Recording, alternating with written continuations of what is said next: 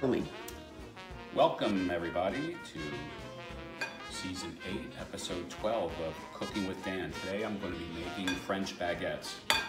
Now, as a full and honest disclaimer, I stole this recipe off of the web by somebody who actually has a lot of great recipes. His name is John Kirkwood, and all I'm doing is repeating his recipe, but I'm halving it. All the ingredients are exactly in half, so this is a test case. Let me walk this whisk over here, I don't need it. Okay, so in this bowl I have 350 grams of strong white bread flour, King Arthur brand. I also have 1/4 teaspoon of active dry yeast and 3/4 teaspoon of kosher salt. Again, those ingredients are exactly half of his recipe. And to that, I am adding 260 grams of water. This is a strong hydration flour. I'm going to mix this all together, and this is the hardest part of the recipe. We have to stir this and get everything incorporated. I might need one of those little rubber spatulas to get things off the edge, but I'll get that later. And the nice thing about this, because the recipe is in half, a lot less of the flour comes out of the bowl than usual. Okay, so let's keep working this. You try to do this with a whisk, you ask? Instead of this, well, if you do this with a whisk, it'll break. An electric whisk or a mechanical whisk, it'll break it. So it just has to be fully incorporated. Let's get that off of there. Did I wash my hands? Oh well. So let's keep stirring and mixing.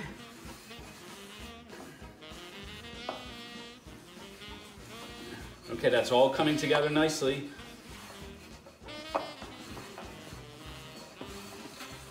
Ah, beautiful. Okay, it's a fairly warm day. We don't have the air conditioner running too much, so what we're going to do is keep this. Excuse me a second.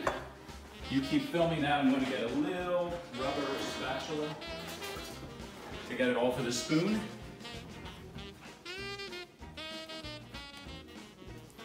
There's like that. And what I'm going to do is come back in about, we'll let this sit covered for about 45 minutes. Yeah, that looks really nice. Let's get this off the edge. This is going to make 2 nice sized baguettes, enough for our mussels tonight for July 4th. Okay, so that is our dough. And now what we're going to do is let this sit covered for 45 minutes. Let me wash my hands here.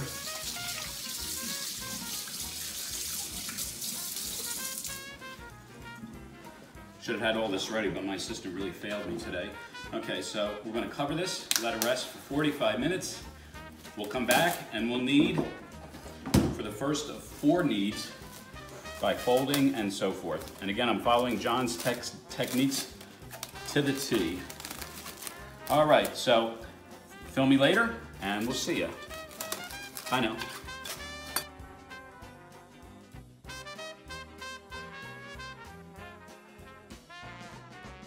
Go. And we're back. So the dough has sat for 45 minutes. It's a little sticky. You'll see that the bench here is wet, and that's because I don't want to put any flour on this. And because this is a particularly sticky dough, I just want to wet my hands and wet the bench. So the first knead is going to be different than the other 3. Wetting my hands again, and to knead this out like this. Now this is a fairly small piece of dough, but that's because I cut the recipe in half. But I'm taking this guy and I'm kneading it around, and this is going to work the glutens in. And this knead, the first of 4, will be, again, unlike any of the others. So I'm working back and forth, one direction and the other direction, one direction and the other direction, stretching it out, working it, and this is looking good. And, okay, it's starting to get a little dry here, so let's wet my hands again and give it a few more tosses. Wet that, perfect. Okay, it is a little sticky. And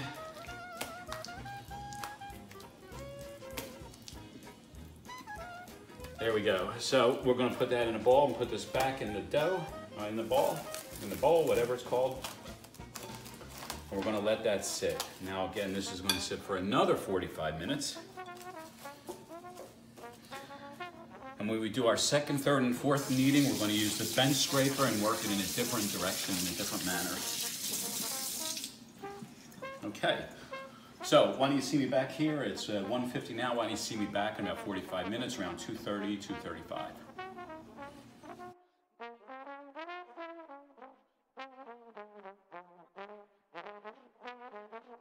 Well, welcome back. My lovely assistant and I are here for the third rise of the dough. And as you can see, it's a little sticky still. That's good. I've wet my bench, I've wet my hands, might wet them again. One thing you don't want to do, as John says, and I found out, don't add flour at this point. Not until we form the loaves do we add the flour. So this is on our bench. And forgive me, I'm a little sweaty, but for the 45-minute rise, I had time to run down to the golf course, shoot 2 holes. I birdied the par 4 and I eagled the par 3, so that's great. Okay, so 3 under after 9, but more importantly, I am kneading the dough this way. Now, if you watch John's video, he's got a lot more dough because he doubled the ingredients. I have them. Okay, so we're kneading it this way with the bench scraper, and we're going to do this once more after this as well. I probably won't show you that video, but this is really forming into a nice ball. It's really coming together nicely. It's smooth. It's not terribly sticky at this stage. The yeast is in there with the salt, so it's not going to rise a lot because the salt retards the growth of the yeast. And this looks good. So let's put this into a ball again. Hands are getting a little sticky. Okay, and that looks great. I'll wash my hands.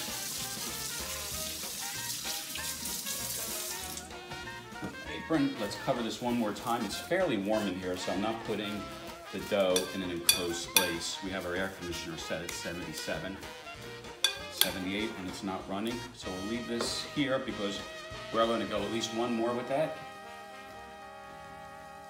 And then after that, we'll be forming our loaves. Stay tuned. Back, dough has risen for a 3rd time. Let's wet this bench just a little bit, not too much. Hands are nice and wet.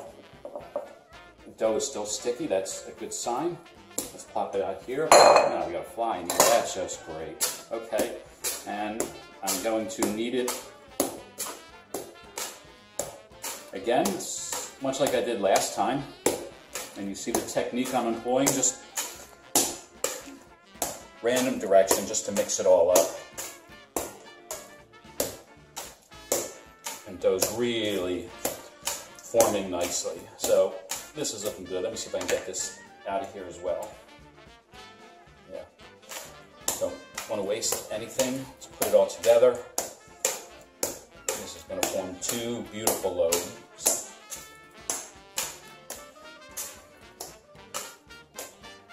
Okay.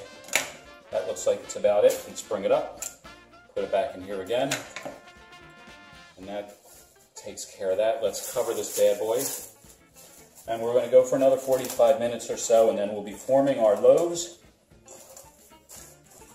and putting it to bake. So let's rest that, and we'll be back.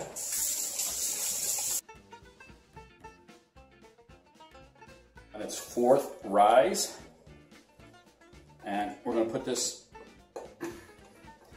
on the flour here, and it should have about 2 pieces,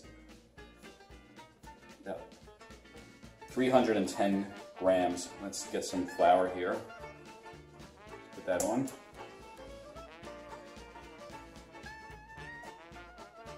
$273, so I need a little bit more. $285.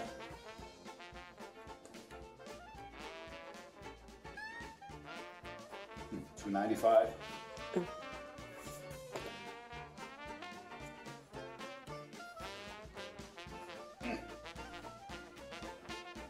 sticky, which is good.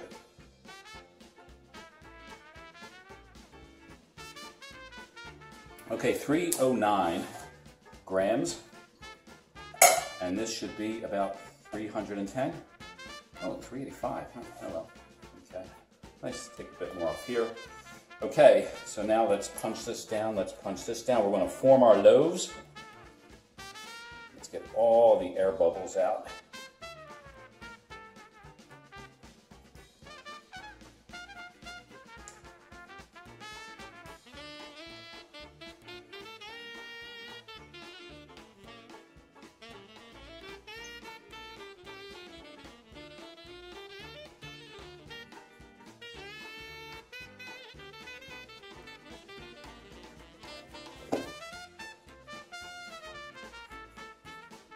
Beautiful.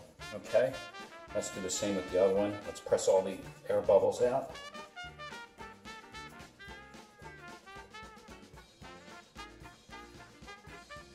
Got a little too much flour on the board here, but no, we're gonna do.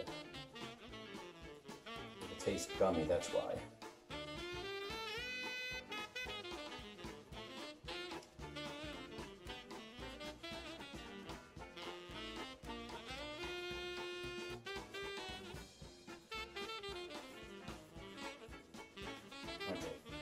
Lovely. Okay, again, we're only making 2 baguettes here instead of 4 because we cut the recipe in half. Clean up all this flour. And we'll cover this with fresh plastic wrap.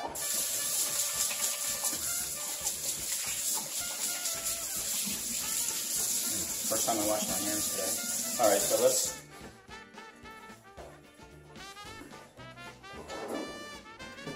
get some clean plastic wrap.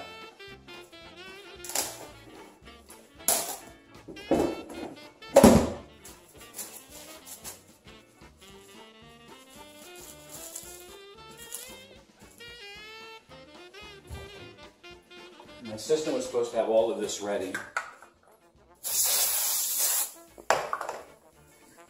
And let's cover that, and that's going to rest for about 15 minutes or so. Okay, we'll see you in a bit.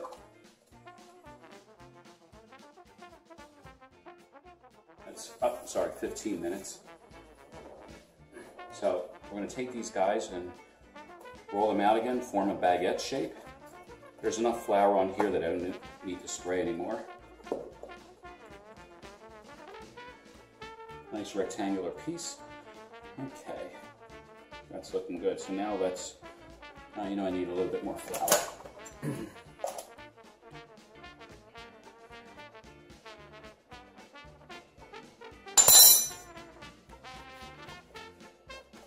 There, that's good. Okay.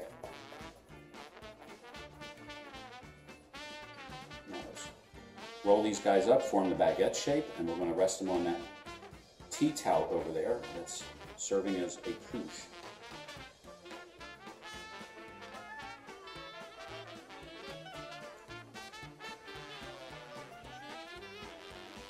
I'm not the best at this, but these look like a good size.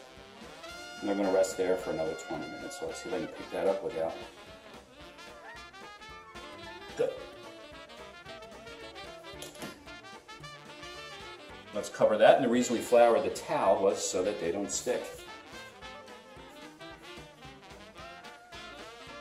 Yeah, this one's much bigger than the other. Oh my gosh.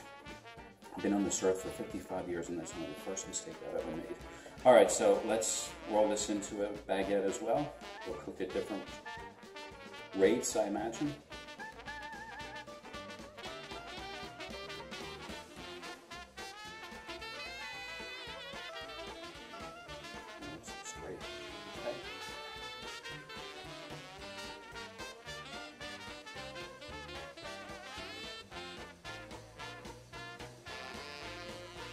Beautiful. Let's cover these for about 10 minutes and then we'll put the oven on and start baking. See you.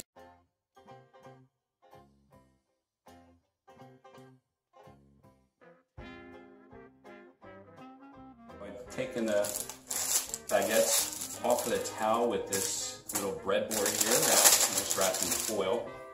Didn't do a particularly good job, but there you have it. Okay, I got my shallots and garlic for the mussels, so let's put that aside. I have a sharp knife here, which I'm going to score the bread with. And it's very critical that they cross over. This is looking good. Okay, that's one loaf. And let's do the other.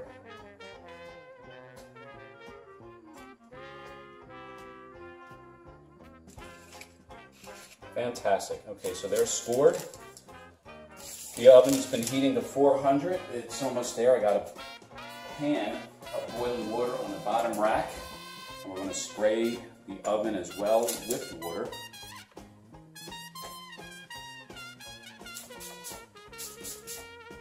When we put them in, and we're also just sprayed the top of that so it'll get nice and crisp. So, see you in a bit.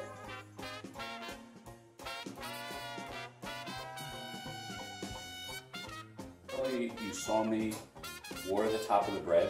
The oven's just about to 400. My writer, Steve, forgot to put that in the script. So we did put that up to, okay, it's approaching 400. It's close enough. I'm going to put these in now, and they're going to go for about 20-25 minutes. We'll just watch them as they go around. So that's closed, and I'm going to spray a little bit more water into the oven. Even though we got the pan of water. When they're done, they'll make a hard knocking sound on the bottom, and we'll let them cool for 10, 15, 20 minutes, and they'll be good to go. And the creamy baguettes a la John Kirkwood. Thank you, John.